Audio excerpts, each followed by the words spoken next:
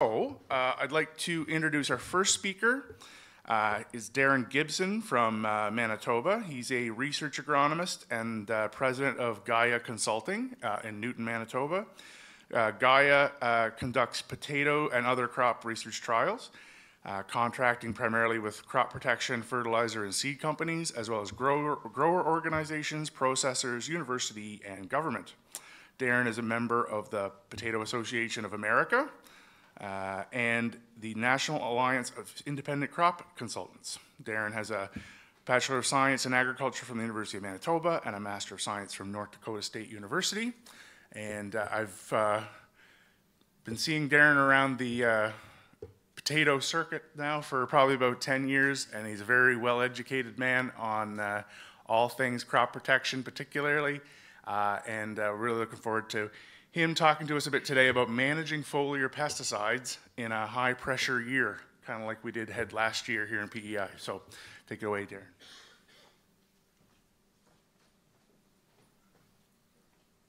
Thanks a lot, Ryan. Really appreciate being here. I want to thank Ryan and the organizers for inviting me and the sponsors. Very much appreciate it. So as Ryan mentioned, we do independent crop research in Manitoba. Our company's been around since 1987. I joined the company in 2003, and then my wife and I bought the company in 2013. We mostly conduct potato trials, but we also work on other crops. But that's some of our trials there. That's actually at Tracy's site in Winkler, where we do some work with her there. And just to start with a little bit of a disclaimer, just keep in mind that a lot of what I'm talking about is the situation in Manitoba, and it may not be exactly the same here on PEI. We have a different variety mix. We have different disease pressures, different pathogen resistance to fungicides compared to what you have here. And each of your situations are unique on your farms, and I want to give you some things to consider. I'm not going to tell you exactly what your program should be. It really depends on your situation, but just keep that in mind. I'm not a pathologist, but I've conducted an awful lot of potato fungicide trials. I usually do 5 to 10 of them per season. I've been doing that for over 20 years. So here's a little bit of agenda. I'm going to talk a little bit about Group M fungicides and talk about some of the leaf lesion diseases that I want to focus on: early blight, brown spot, black dot, white mold, and gray mold. I'll say a little bit about biofungicides and also some other considerations that you should think about. Typically in Manitoba, we're on a 7-day program. The base program is weekly Group M fungicides of the protectants, mancozeb and chlorthalonil. And then we add premium products from week to week. It's different depending on what pressures there are and if we need those products, but for those diseases that I mentioned before. And in certain seasons we need to add premium late blight products if there's late blight pressure in the area. And often growers will also add phos acid to prevent pink rot and other storage diseases. So with the Group M fungicides, I'm sure you're all aware of this, but with chlorthalonil, we're now reduced to 3 applications, and mancozeb is reduced to 8 applications, and polyram has been discontinued. So together we have those 11 applications. Group M fungicides are still make up the backbone of the program, and I want to talk about why they're important. Firstly, multi-site products in the Group M fungicides are important for resistance management, and these fungicides attack the pathogen in multiple different pathways, and it makes it help with pathogen resistance, preventing that. So with single-site products are much more prone to developing resistance in pathogen populations and significantly increases the risk. So how is resistance developed? We don't create resistance. It's naturally there in the population. And we select for resistance by using these single-site products. And every time we apply these products, we're selecting for those naturally present resistant members of the population. And the more we use of the same groups, we select more and more for those resistant populations, and eventually they can become fully resistant. With multi-site fungicides, as I mentioned, it can target different parts of the pathways. It could be spore germination, cell division, energy production, and other pathways. And when added to fungicide mixes, they improve disease control and delay the development of resistance. Chlorthalonil, I already mentioned 3 applications. That limited supply of Bravo a few years ago, that has been resolved. So that product is available, and I'm suggesting that you use all 3 of those Bravo applications or Echo. And we still have the 8 Mancozeb applications. There was a few other changes to the label, re-entry period, the pre-harvest interval, and also it's no longer allowed on seed. So those 11 applications, that's going to be the main part of your program. You can decide where to fit those 3 applications into the program, but with those 11 applications, that gets you through most seasons. If you need more than 11 applications, you can add another product, but these products are cost effective, they protect well against late blight, and have efficacy on some of the other leaf lesion diseases that I mentioned. In a high pressure year, when like last year on PEI, when you have a lot of these leaf lesion diseases showing up, that's when you need to think about these other tank mix partners and where to position them. As I mentioned, late blight can be a very devastating disease. We all remember those years where we had a lot of late blight and in the field and then later in storage. But there's many products that are available from many different groups. It's actually, although it's more devastating disease, it's in a lot of ways easier to manage with the number of frac groups that are available. And so I'm going to focus mainly on those other leaf lesion diseases. Early blight is the first one and probably the most important one we have in Manitoba. Those 3 photos on the left are from some of our early blight trials. And then I got a couple of Jeff Miller photos when you see some tuber lesions from early blight and some very heavy early blight on foliage. Brown spot, I don't have photos of brown spot. I've grabbed these from Ontario Ag and Phil Wharton. And the brown spot is the other alternarias. So alternata is the main one, and then there's a few other species that make up that small spored alternaria complex. But in my opinion, early blight and brown spot cannot really be easily distinguished visually. And I know there's lots of people who say they can distinguish early blight from brown spot on foliage. And at one time I thought that I had a pretty good idea of what one looked like more than another. But some of the work we did with Tracy in Manitoba a number of years ago really changed my mind on that. And we find that, and from some of Tracy's work, that brown spot lesions can look like early blight lesions can look like brown spot. They can be both in the same lesion and with other pathogens there as well. So it's not as easy as it sounds, and you can have a different ratio of those diseases depending on the season and the time of season. Yeah. So I'm going to discuss these together as one complex. So these lesions are, as I showed in the photos, dark spots on leaf tissue with concentric rings.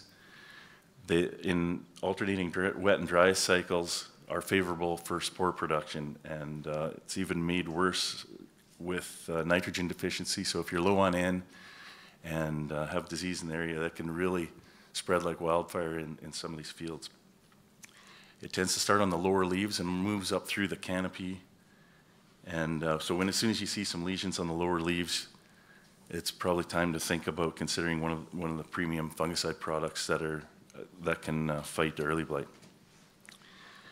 And from some of Ryan's work a couple of years ago, I know they had almost all brown spot on lesions, particularly late in the season. And so it can really vary season by season. It looks like early blight, but it ends up being a lot of brown spot. And in Idaho, some of Jeff Miller's work, they found that Early in the season, they have a lot of brown spot when they collect leaves and do some testing. And then as the season goes on, they end up having a lot of early blight late in the season. So, but it's not the same every year. You can have more early blight early in the season. So my point is you can have both. You can have one, the other, or any combination. And so you don't know what you're going to have. So really you have to treat it as one disease and use products the best you can to fight it. One thing that's important to think about with these diseases is what variety you're growing. Now, you don't always have a lot of control over that, but keep in mind what variety you are growing, because varieties like, well, Norcoto isn't grown as much anymore for fresh market, but it's very, very susceptible. Ranger, Umatilla, Targhee, Russet, Teton, Yukon Golds are all very susceptible. Dakota Russet, I know it's grown quite a bit on the island here, and it's quite resistant to early blight, so you probably don't need as many of those expensive products on Dakota Russet as you might for sure on a Ranger, so something to keep in mind. And as you're probably aware, early blight has developed reduced sensitivity or resistance to group 3, group 7, group 9, group 11. In other words, all of the products that we have for fighting early blight and brown spot. And so that is why it's so important to manage resistance by alternating groups. And these same patterns, particularly some of the work at North Dakota State with Neil Goodmestad and now Dr. Julie Paschi, they've been seeing that brown spot has the same resistance to the same groups. It develops in all those brown spot species as it does in the early blight. So you have to manage resistance. It's just as important for brown spot as early blight. So another reason why just consider them one disease complex. It's important to manage resistance by rotating those groups, as I mentioned, and using a tank mix with protectant with those group M fungicides. Now, like I said before, keep in mind I'm talking about what we are seeing in Manitoba. From what I understand, Luna Tranquility still works pretty well here on PEI. The products in green I consider to be right now the best products for controlling early blight and brown spot. The yellow ones not quite as good, but at one time those were some of the best products. Things are changing, and now Veltima, Propulse or Proline Gold, Miravistu, and Sevia are the best groups, but are the best products. But as you can see, we have a lot of the same groups. There's a lot of 3s and 7s in there. So I'm telling you to rotate groups, but I recognize also that it's a challenge to do that with all of these products having a lot of 3s and 7s in them. Now, these products do vary in their control for some of the other leaf lesion diseases. So keep that in mind, and when you're selecting a product, think about what other diseases you have when you're selecting which one you're going to use. And quash, I just want to mention that it's been shown to have other yield benefits. We've seen this in Manitoba in certain trials where quash, even separate from its disease control, seems to however it works, it seems to create higher yield. And Jeff Miller's seen this in Idaho. I know Ryan has looked at this on PEI and hasn't really seen that, so keep that in mind.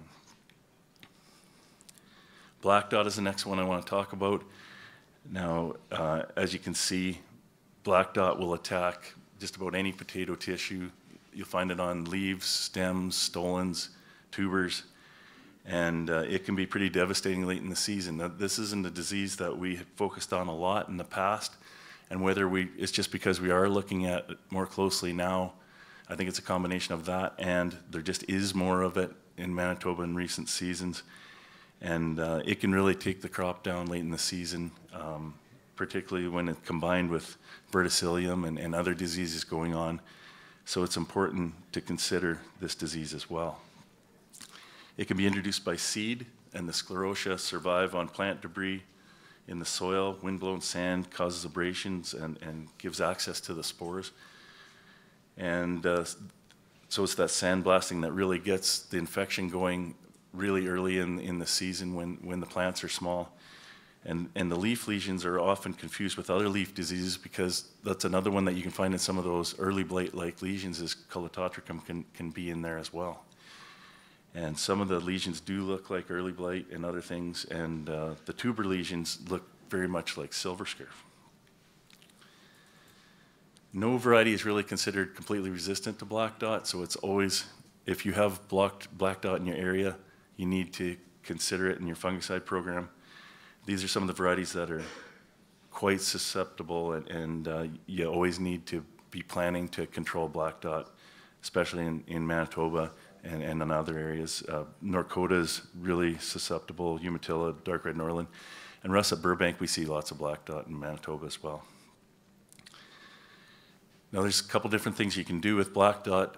In furrow, products like Vellum Prime and Vellum Rise have some efficacy on black dot, and also have some efficacy against early blight, foliar lesions. So it protects very early in the season since you're applying it in furrow. You should avoid following up with a group 7, because these are group 7 fungicides that you're applying in furrow. So when you're following up the first foliar, I suggest not using group 7s at all if you can avoid it as a foliar. But if you don't have much of a choice, at least make that first foliar something else, and then use a group 7 later if you have to.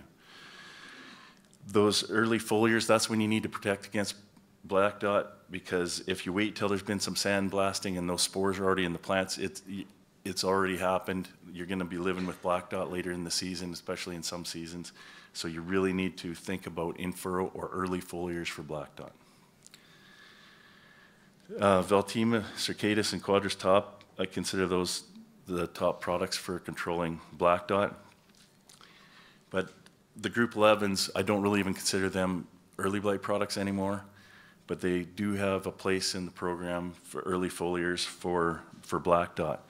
And particularly why I mention those is because those best products, for particularly Veltima, it works really well on early blight, and it's a 3 and 11, so it's nice to rotate with the group 7. So if you're using it very early for black dot, you've used that group, and you may want to save it for using for early blight. So it depends on what diseases you're more worried about and what your variety is more susceptible to. But keep in mind that you could use the group 11 and then save those for early blight. Gray mold is the next one I wanted to talk about. As you can see, I'm sure you see this late in the season in your crop, leaf tips and leaf margins with dark lesions. So those also have concentric rings, but they're typically larger lesions, and as you saw in the previous photo, and lesions are limited by major veins. It's particularly bad in wet years and develops on lower leaves when the rows are closed. So when you get that canopy and it's moist under there, that's when those develop, persists on dead and dying material. And most varieties have some level of susceptibility.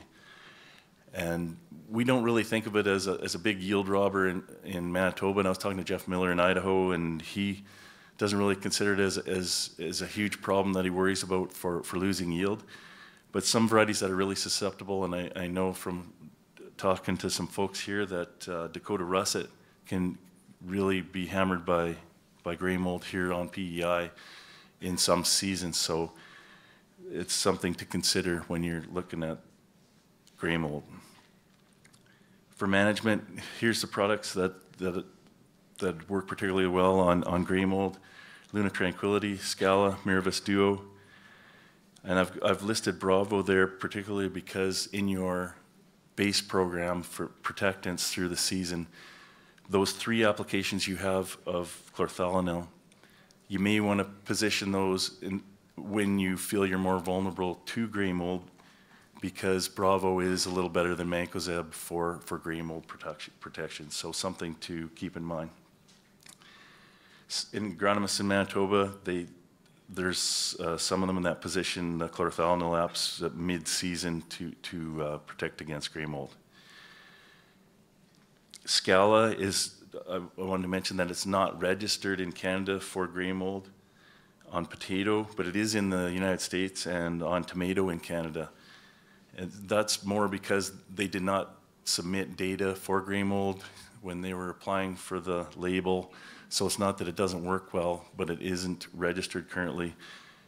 But if you're targeting early blight with Scala later in the season, and it's a good rotation product because it's a group 9, it's not a group 7, so it's good to rotate with. And when you're targeting early blight, it'll also help with gray mold.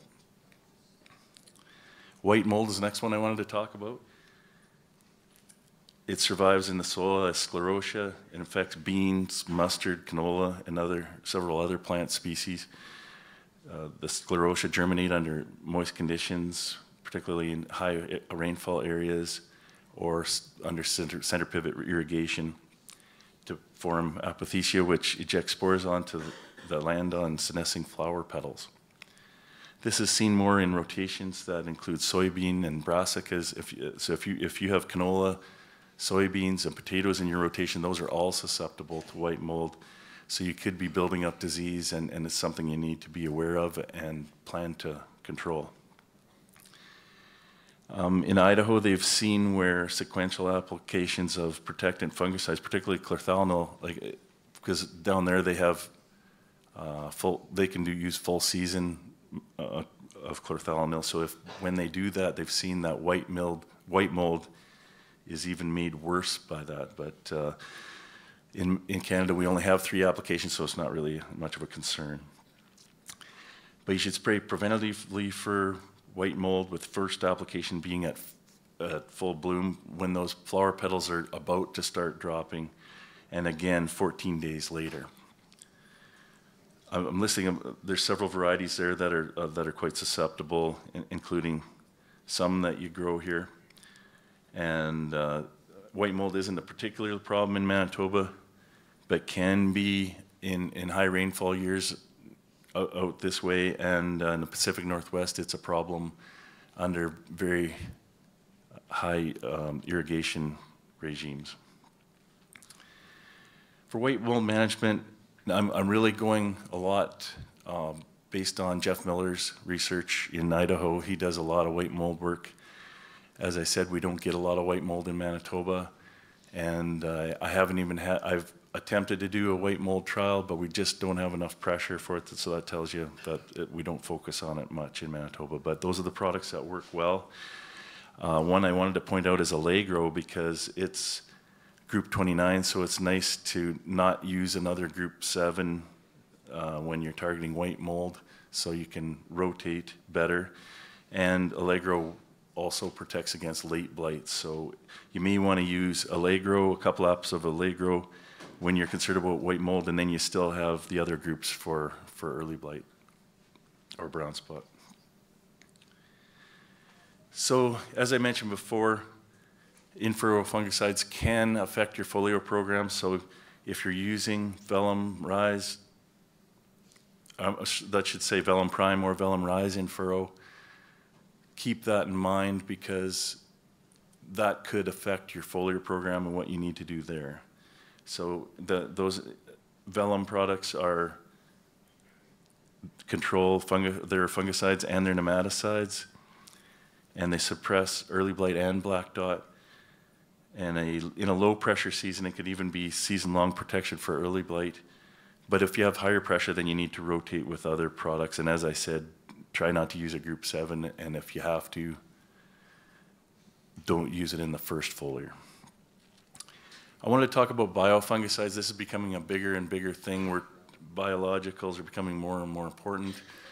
We're starting to test these for various companies, and I can't give you any details on those, but we are looking at them more and more. They control or at least suppress potato diseases, and often that's through the induction of host plant defenses, and they reduce the amount of active ingredient potentially by replacing conventional applications, and they can be used in mixes, tang mixes, or premixes. And I see this as being something that's going to happen more and more in the future. There's a few products that I've listed here that are already registered but we're actually testing products that are premixes with biologicals and conventionals in the same product. And I think all the companies are looking at these things, and there's a lot of pressure to use less active ingredient or less harmful products. And so I think we're going to see more and more of this. So just to summarize, things that I want you to think about for your fungicide program is to consider what the most important diseases that you deal with that affect yield and quality. So and when you're thinking about what variety you're going to grow, what is the susceptibility of that variety to the diseases that you normally see? Think about the maturity of your variety. If it's a really short season variety, early market, fresh, that you're going to kill in end of July or early August. I've seen in Manitoba where somebody has a short season variety like a dark red Norland, and they're putting on 3 or 4 expensive premium products, and you're not going to benefit from that when you're harvesting it that early. It's just there isn't enough time for it to make a difference in yield.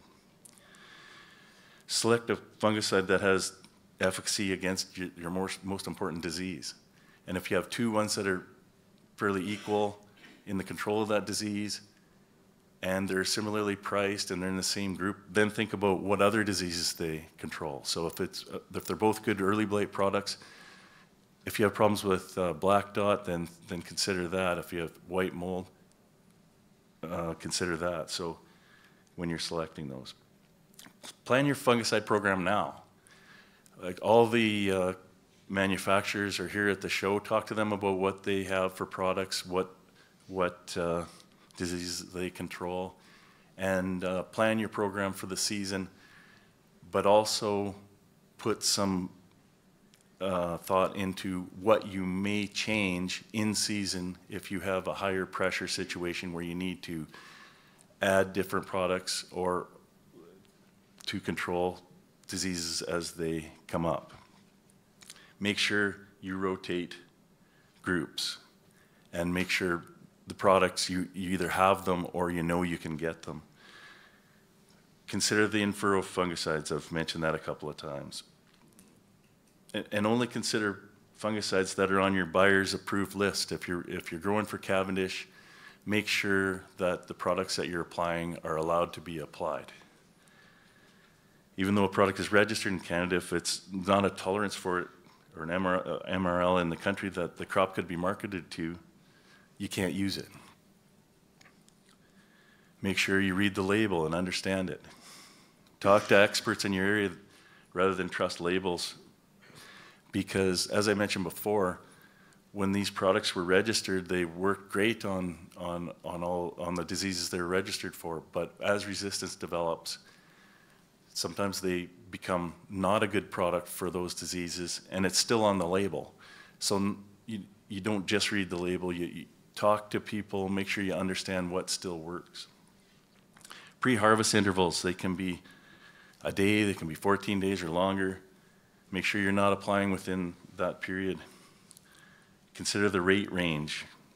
Lower rates for lower pressure, higher rates for higher pressure for some products. Don't exceed the maximum seasonal rate, and don't exceed the number of maximum applications. And things not to consider is relationships with companies alone and only using products from one company. They might not have the groups you need to rotate to, so it's important to have everything available to you. Don't think about what the neighbors are spraying or what money you've already spent or what products you have too much of. Fungicide programs can be complicated in a high pressure year. I think we all know that. And make sure they all work together and the products are allowed and you're managing resistance, and plan ahead of time. And remember, if it was easy, everyone would do it. So that's you folks work hard to grow a good crop, and just wanted to make sure that you think of these things. And if anybody had any questions, and if we're long, I can, but if anybody has any questions, then I'd be happy to answer them. Any questions? Rodrigo's got the catch box.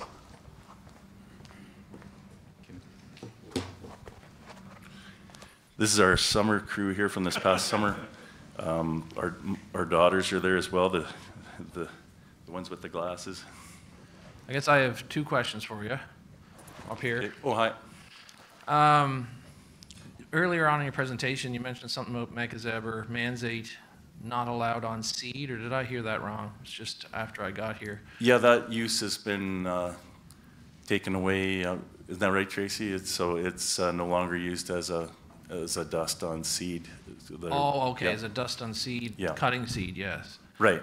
Not applications for foliar. Okay. Right. Yeah. So we still have 8 applications as a foliar. It's just no longer allowed on other crops. It's really only potatoes now, and it's no longer used as a seed treatment. Okay. The other question I had was on the vellum prime rise and stuff, and this is more maybe directed a little bit at you, Ryan. Are we seeing any good effects on that in Dakotas or Targis or Rangers or any varieties here where people have tried that and been able to not put so much pressure on some of the other Lunas or Moravis do or any of those? I'm just curious. I hadn't really thought of that as an option yet. What are you seeing? First, I'll comment before Ryan does, but this is a Group 7, and just keep in mind that Luna and Miravis are both have a Group 7 in there as well, so be careful of that, and especially not use those as your first foliar if you've used vellum in furrow. But Ryan, what have you been seeing? Can't really say a whole lot more than that. I would just say, like, Luna and Vellum have the same product in them, right? So it's just that is, and especially when we're talking about resistance and that sort of thing, just something to kind of keep in mind. I think some people have been saying they're getting along quite well here with those products, but I think it's important to say that we're rotating and trying other products as well. This year in AIM, we are looking at doing a resistance project for early blight and brown spot, hopefully working with Rick Peters and Julie Pashy out at North Dakota State. So we're likely going to be collecting some foliar samples this year for trying to assess where we're at on the resistance side with some of these products. Thanks, Ryan. And anybody else have Questions? Okay. If not, we're going to continue the Manitoba section of the program. Anybody else? Okay, thanks a lot.